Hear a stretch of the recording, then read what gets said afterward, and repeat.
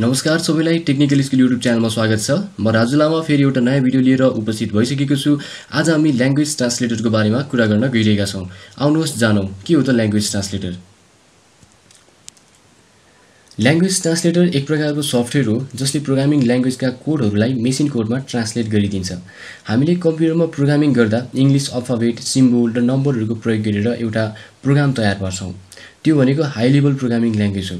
High level programming language हामीलाई बुझ्न सजिलो हुन्छ किनकि यसमा इङ्ग्लिश ल्याङ्ग्वेजमै प्रयोग गरिने शब्दहरू, सिम्बोलहरू र अङ्कहरू हुन्छन्। तर यस्तो हाई लेभल ल्याङ्ग्वेज कम्प्युटरले भने बुझ्न सक्दैन। कम्प्युटरले बुझ्ने भाषा भनेको 0 र 1 मात्रै हो। यसलाई मेसिन कोड अथवा मेसिन लेभल ल्याङ्ग्वेज पनि भनिन्छ।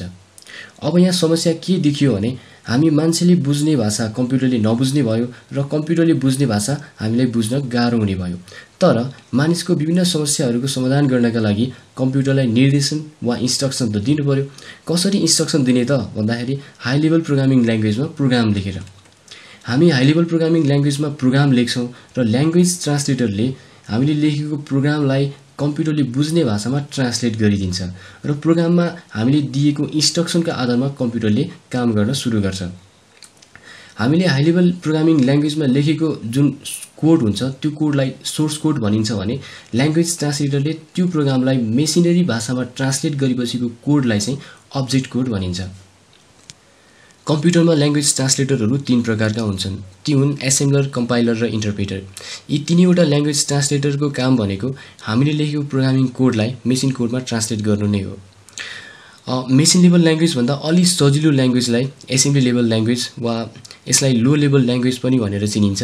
यिनै एसेम्बली लेभल ल्याङ्ग्वेज वा लो लेभल ल्याङ्ग्वेजमा लेखेको कोडलाई मेसिन कोडमा कन्भर्ट गर्ने काम गर्छ एसेम्बलरले।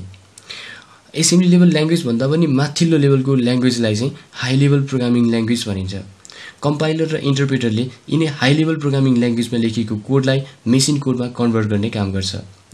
सी, C++, जावा र .NET आदि कम्पाइलर बेस्ड प्रोग्रामिङ ल्याङ्ग्वेज हुन् भने QBASIC, लोगो आदि इन्टरप्रेटर बेस्ड प्रोग्रामिङ ल्याङ्ग्वेज हुन्।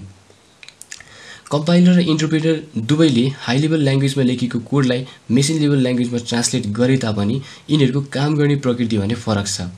कम्पाइलरले पुरै प्रोग्रामलाई एकै पटक मेसिन कोडमा ट्रान्सलेट गरेर अन्तिममा प्रोग्राममा केही एरर भएमा एररहरू देखाउँछ भने इन्टरप्रेटरले लाइन बाइ लाइन प्रोग्रामको कोडहरू रिड गरेर मेसिन कोडमा कन्भर्ट गर्ने काम गर्छ र इन्टरप्रेटरले भन्दा कम्पाइलरले प्रोग्रामलाई छिट्टो मेसिन कोडमा ट्रान्सलेट गर्छ।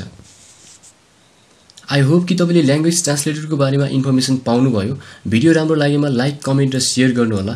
यदि तपाईँ यस च्यानलमा नयाँ हुनुहुन्छ भने यस च्यानललाई सब्स्क्राइब गर्न नबिर्सनु होला। म अर्को भिडियो लिएर आउने नै छु।